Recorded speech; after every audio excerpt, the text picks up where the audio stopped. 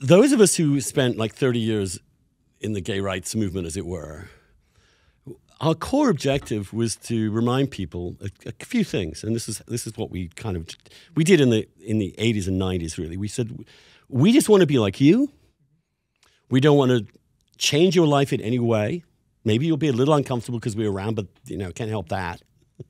We're not going to make you change your pronouns. We're not going to make you do anything different at your marriages. If we join the military, we're just going to be treated the same as everyone else. And all of this will be fine. And everyone was sort of cool after a while. There was some initial hostility and panic and fear, and then it slowly, and now we have 70% support for those things. What we did was emphasize what we have in common with everyone else. Not what sets us apart. In other words, what we were doing was a universalist human experiment. What they're doing is a very particularist, identity-based defense of it, which appeals to no one because it's not even asking anybody to agree or disagree. It's demanding obedience because, again, this comes down to philosophically. If you believe in power or if you believe in truth.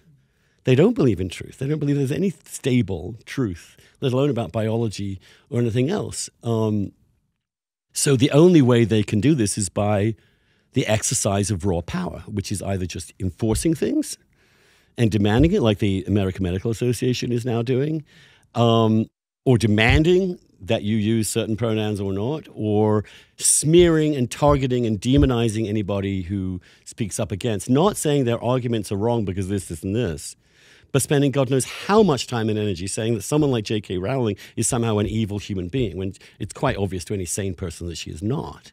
But that's what they do, because they don't have the muscles for argument. They do not actually want to stress what they have in common with everyone else. It is a kind of adolescent temper tantrum that has always been there within gay politics, within the queer movement, and which many of us in the 80s and 90s were like, if we carry on like this, we're not going to get even basic protections or even basic respect. And many of us who were not identifying that way, who were the last thing on earth I would call myself is queer, felt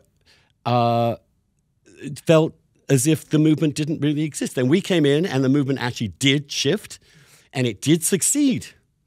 But then we succeeded and we left because our goal, as far as I'm concerned, once we got our basic rights, our job now is to get on with our fucking lives and actually do something with them. And so that this stuff is not obsessing. It's about going forward. It's not about obsessing about who you are.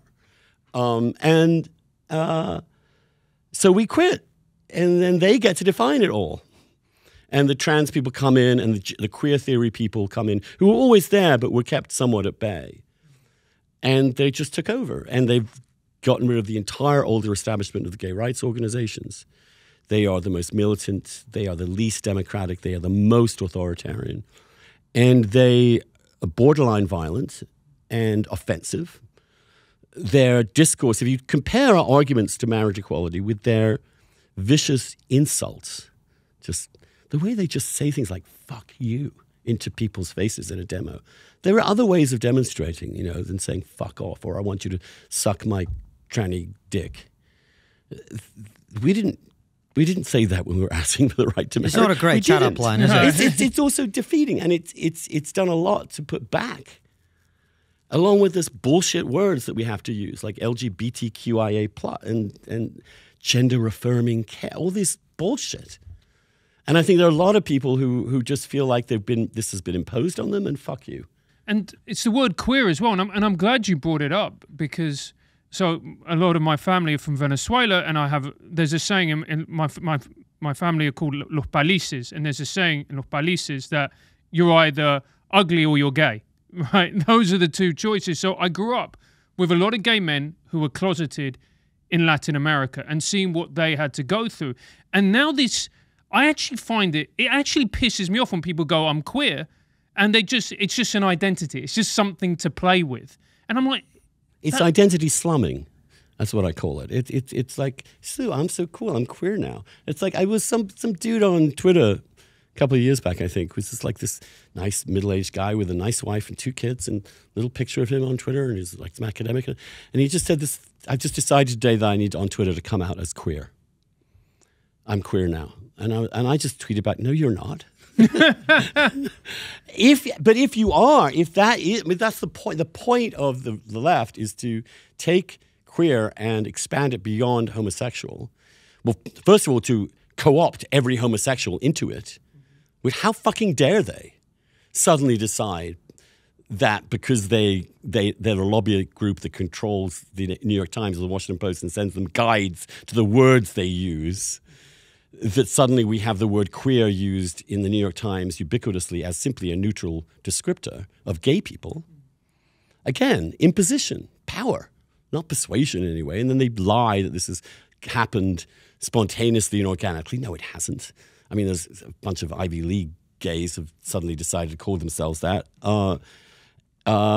So I don't think it's going to succeed. I think it's going to hurt, actually. And I think there's going to be even a lot of trans kids in red states and gay kids in blue states that are going to suffer from the fact we either have all or nothing in terms of treatment of children with gender dysphoria.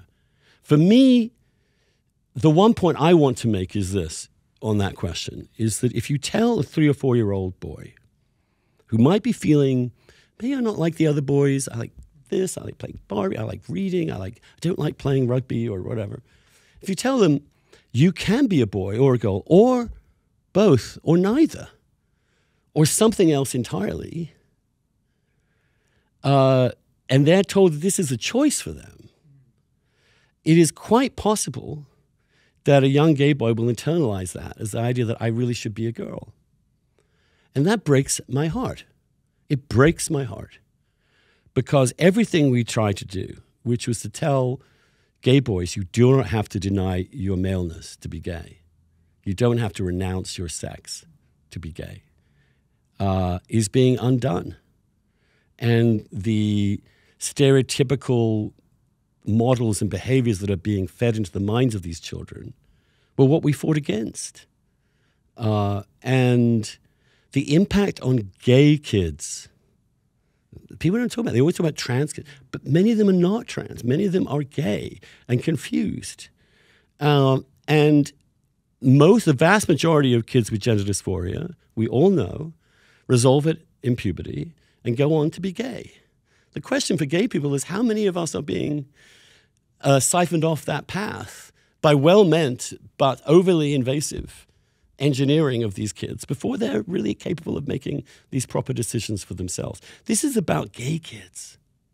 That's why they insist on LGBTQI. That's why they take all these very different experiences and identities and mash them all into this queer thing so they can prevent these tensions from being aired. Well, they will be aired. But what's happened is that because of tribalism, the vast majority of gay men are going to shut up. They can't support DeSantis. They can't support these right-wingers. They can't support the Republicans. They can't support the religious right. Therefore, they're fine.